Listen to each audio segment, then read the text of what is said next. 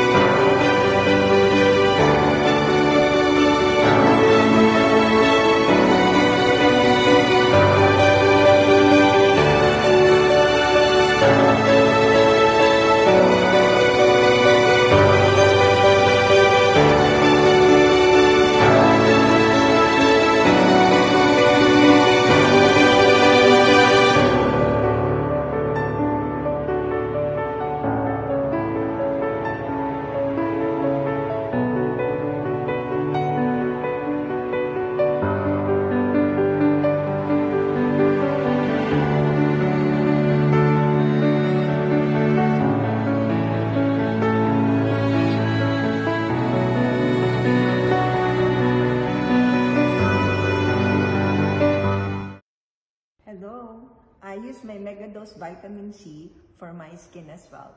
Let me show you how. So with this, 1/4 cup of water. Come here, Kai. So, and then, like 1/4 teaspoon. Yeah. And then dissolve it in the water. Just dissolve it. It's okay also if it doesn't dissolve properly.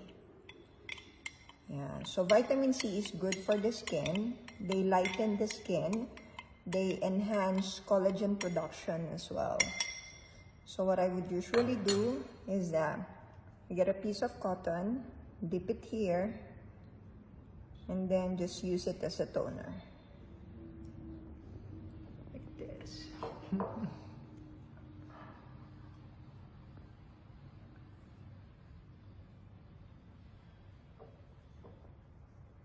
I hope you enjoy it. What are your thoughts on the glutathione controversy? Okay.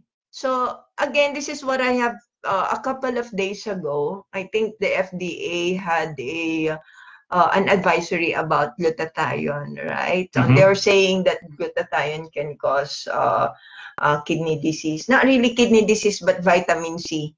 Saying that vitamin C can cause kidney disease because if you inject glutathione, you have to inject it with vitamin C normally. Well, why do you do that? First thing foremost is that glutathione, it's made in the body. Okay? It's an amino acid, it's made in the body. And it's the mother of all antioxidant. Now, what is the purpose of vitamin C? Why do you give vitamin C with glutathione? Because the vitamin C recycles your glutathione. So when your body is done using it, you can recycle it back. So you already have that glutathione in your body. I think the only one that you really need is your vitamin C, because we lost that capacity a long, long time ago to make vitamin C. Okay. Now, the thing is, with vitamin C, they are saying vitamin C can cause kidney stones. I have never seen any research that says that it can cause stones, okay? What I probably would tell them is those are all chismes, Okay, so what you are trying to tell people are all chismis. But we have seen so many people who are mega dosing on vitamin C and they did not develop kidney stones. Look at the Okay. research of Linus Pauling. Yeah. So now with glutathione, I think the concern of the FDA is the manufacturer. Yeah, because the one who manufactures, You think your we do concern, not my concern know. are different. Okay. My concern is that if you're manufacturing glutathione, where did you manufacture it? Okay, because these are all synthetic, right? So where are you manufacturing it, and what are the safety issues that are involved with it? Because you can always manufacture in a place and you do not know the quality of the glutathione. Or what is your I think my issue there is you have glutathione, which is very, very profitable in the Philippines. In fact, there was that news report that recently showed that billions of dollars are being made on glutathione in the Philippines, and so the FDA wanted to address that. What's funny though is the prescribing of intravenous glutathione for skin lightening purposes is what's known as off-label prescribing, which is very, very, very, very prevalent in the medical community. Basically, once a drug has been approved for a purpose, as a medical doctor, you can basically you can prescribe that for just about anything, with rare exception.